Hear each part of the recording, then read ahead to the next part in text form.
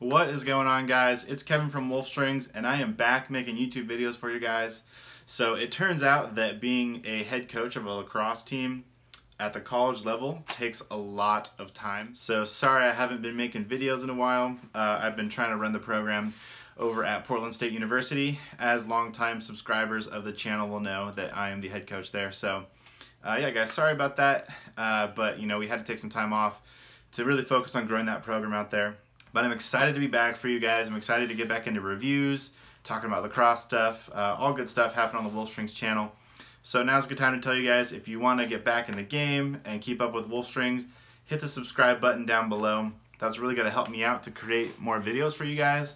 And you know, it gives me more feedback on what kind of videos you guys would like to see and what kind of things we should talk about down in the comments. So yeah, hit the subscribe button. Help me grow this little YouTube channel, and I'd really appreciate it. So thank you guys. All right, so today we are talking about Prime Mesh from Jimalax. So it's super exciting to hear that Jimalax is back in the game. They have come out with a new piece of mesh, and it is called Prime Mesh, so a really awesome name. Obviously, Jimalax has been working hard with East Coast Dyes on creating their hero line of mesh products, and it's really good to see them back in the game, kind of updating some of their own mesh and giving us a really great piece of material to work with here. So I'm excited to talk about it with you guys. So when we want to compare Prime Mesh to something and we want to figure out what it's like, should we compare it to Hero 2.0?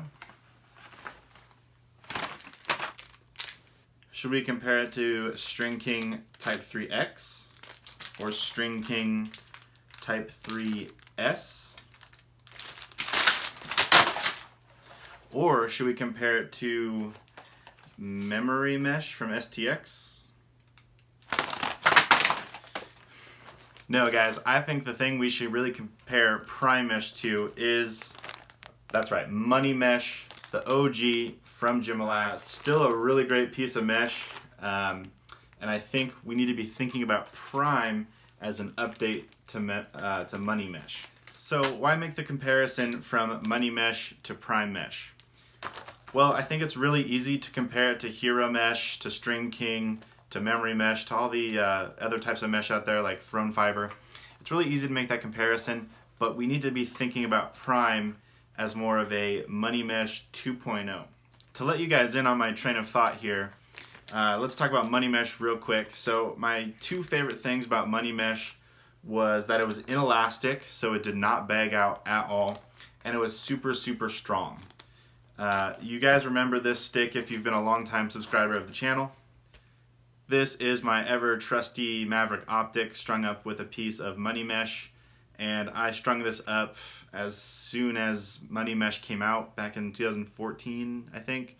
Maybe longer, I don't remember, but around 2014 this stick got strung up. Now this pocket has not bagged out at all. It's exactly the same depth from when I strung it, and this pocket has seen quite a bit of use.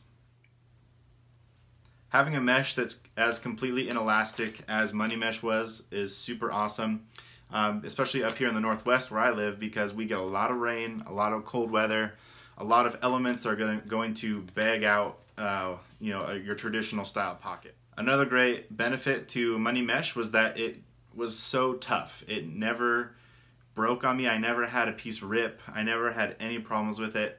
Every time I strung it up for a customer or for one of the players on my team, they never reported any problems with durability. So the two things that I did not like about Money Mesh was that it was way too thick. So the actual thickness of the mesh was just a little awkward to deal with. If you try to do a more complicated knot on the side, like a stacked SI or something, it just bunched up too high, and it created too much material to deal with on the sidewall.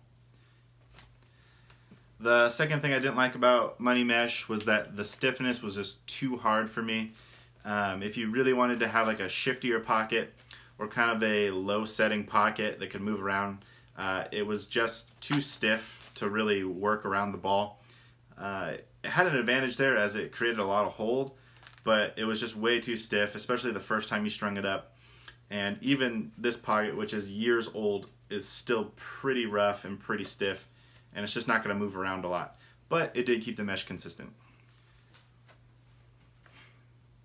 So guys, looking at Prime Mesh, I think we can now make some comparisons to Prime Mesh to Money Mesh in the fact that they fixed all the things that were wrong with Money Mesh and gave us Prime. So guys, in Prime Mesh, we get a tighter weave in the mesh, a lot more texture, and less bagging out than a traditional piece of high-performing mesh on the market today. Now, Jimalax doesn't really tell us what these fibers are in Prime Mesh, but we can assume it's really similar to a lot of the polyester type of meshes on the market, like a Hero Mesh or a Thrown Fiber or a memory mesh, something like that. Something that's going to be completely hydrophobic, not let water absorb into it, and something that's going to not stretch out and is inelastic. So what did they fix on Prime Mesh compared to the Money Mesh? So for one, guys, it's very, very thin. It's very comparable to Hero Mesh from East Coast Dyes. So I like that it's way thinner and easier to string up. And the second thing that they fixed was the hardness. So this is in a semi-soft configuration right now.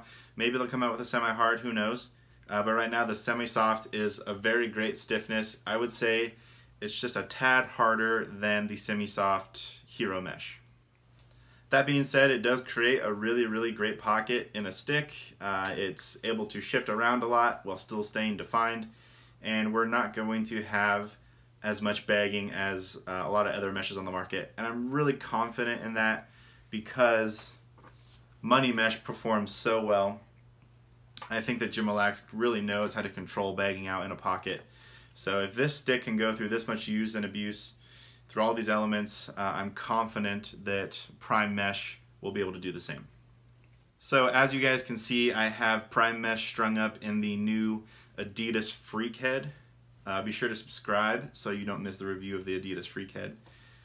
It's a really great head, has a very, very tight face shape, and it really allowed me to get a very great channel and pocket with Prime Mesh. So Prime Mesh strings up really well, like I said, and I think you guys are going to find it really easy to work with, a lot easier than Money Mesh. I think for the price, it's definitely worth it to invest into it. So it's only $14.99 for the mesh piece, and it's $9.99 for the string pack, which is really similar to the Hero Mesh string pack. So you get 5 sidewalls, 2 shooters, and 3 shooting laces, as well as a screw.